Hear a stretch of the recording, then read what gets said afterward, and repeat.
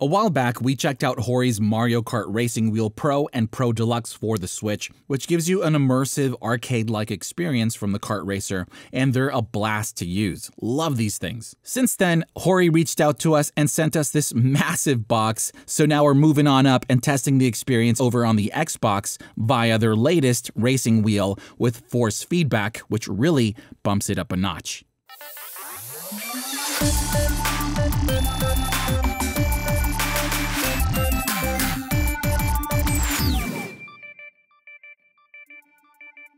Welcome to A Game From A Box, this is Sergio AM, and in here you get all your cables, including 2 power cords, Type A and Type I, and the controller cord includes a quick release feature, so if someone trips over it, it'll disconnect at this point of contact instead of pulling down the wheel or console. Then we have the clamp with screw, the foot pedals, and of course the steering wheel itself.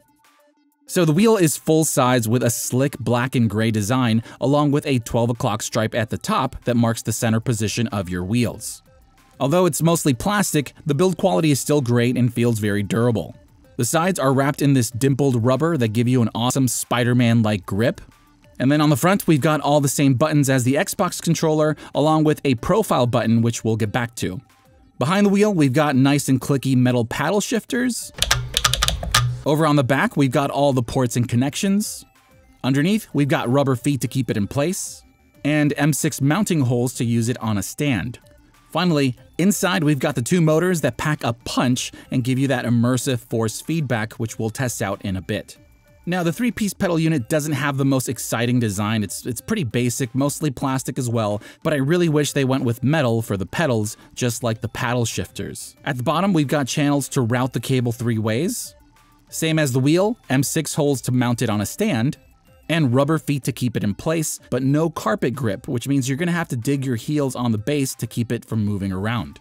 The pedals are nicely sized and easy to reach, the springs on here are pretty good, the gas is very smooth, the brake has a lot of resistance which helps with control, but the clutch could use a bit more tension since it doesn't give you the best feedback. So the ideal way to set these up is with a dedicated stand or cockpit. I'm not at that level yet, but I do have a standing desk, which actually works out pretty well since I can adjust the height to suit that of the chair. The clamp that comes with it is very simple to attach. It tightens into place with a screw. It's got padding on the feet to prevent any damage, and it holds the wheel very securely in place, which, trust me, you're gonna need. But before we go on, I want to thank our sponsor, Private Internet Access. Private Internet Access is the world's leading no-logs VPN. PC Mag, Wired, Lifehacker, and plenty of other publications recommend it, plus it has a solid Trustpilot score. This VPN encrypts your connection and hides your IP address, making it look like you're connecting from someplace else in the world. This way, you bypass digital censorship or annoying ISP throttling. Plus, you can stream your favorite content no matter where you are. It also gives you access to plenty of other features, and it's excellent at blocking ads, trackers, and malware. They also have a rock-solid no-logs policy. Now let's be honest, many VPNs claim they don't log your activity, but Private Internet Access has actually proven this in court multiple times, which in turn makes them pretty trustworthy. With thousands of VPN servers, Private Internet Access is available on pretty much every platform, including Windows, macOS, and mobile apps. Just one subscription protects up to 10 devices simultaneously, and customer support is available 24/7. So if you want to stay safe online, it's time to get Private Internet Access. Use our link down in the description below so you can get access to an 83% discount. That's less than $2 a month, and you also get an extra 4 months for free. Plus, you're protected by a 30-day money-back guarantee. So please check them out because supporting them helps support us. So when you connect everything and turn on the console, the wheel will auto-calibrate, which happens each time it powers on.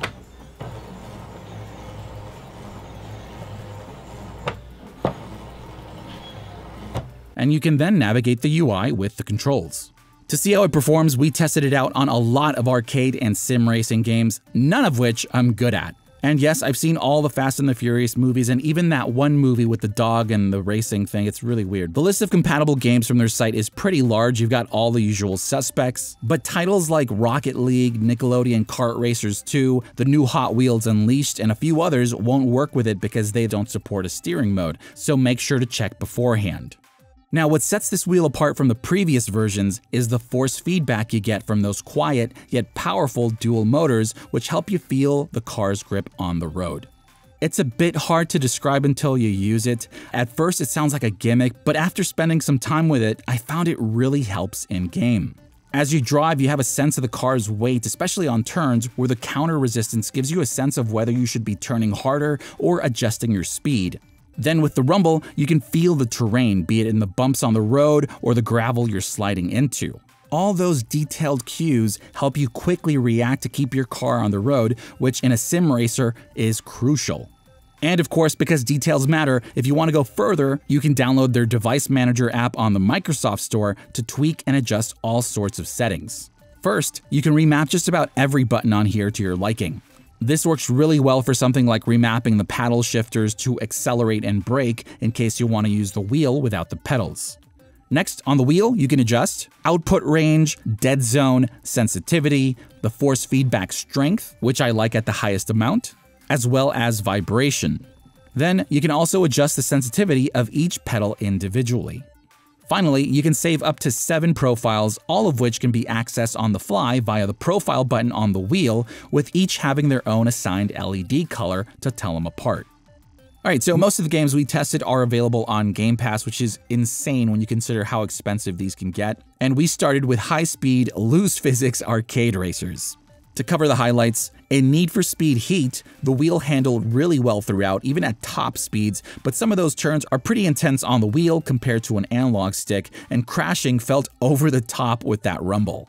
Next, in the gorgeous Forza Horizon 5, the default sensitivity was way over the top, but after knocking it down, I found that with the wheel, I was netting way more clean racing points than with just the gamepad, especially in cockpit view. Now, as for sim racers, which I'm terrible at, the wheel went into full effect in Forza Motorsport 7, where I could feel everything, including subtle details, which led to a more reserved driving style that kept me on my toes, ready to react. In Dirt Rally 2.0, the dark soul of sim racers, I cranked the force feedback to max strength, and that made it so much more immersive. Counter steering felt intuitive, and you can really feel the grip of your car on every corner. So after trying out Hori's force feedback racing wheel DLX on those titles and more, I went back to their Mario Kart wheel, and it's a bit shocking just how empty it feels in comparison. You're honestly losing a sense that adds so much to that experience. So if you're looking to dip your toes into sim racing, based on our testing and the fact that you get a 3-piece pedal unit, paddle shifters, and the dual motor force feedback, I can easily recommend this as an awesome mid to high range starter kit. It gives racing games a sense of immersion that makes them so much more fun to play and makes it very difficult to go back to a gamepad. It's hard to explain how transformative it feels to play these games with force feedback, but curious to know what you guys think of it, so leave your thoughts down in the comments and let's talk. If you dig the wheel and are looking to pick one up while supporting us at the same time, we've got affiliate links in the description below, and we've also got more Xbox gear coming up on a hauled episode towards the end of the year. But up next, we've got a lot of Switch OLED content that I hope you'll stick around for. Literally, those boxes have just arrived this week, so excited for that. Once again, this is Sergio AM. Thanks for liking and subscribing, and I'll see you for the next box. Addie! Yeah! Hi! So the event failed. She goes, hi! Thank you so much for watching. If you like this video and want to help us out, you can do so by clicking that thumbs up button. And while you're at it, why not subscribe for more content? It's free. We also love to hear you out, so please leave a comment down below or talk with us on Twitter, Instagram, and Facebook. I'm Sergio IM, and I'll see you for the next box.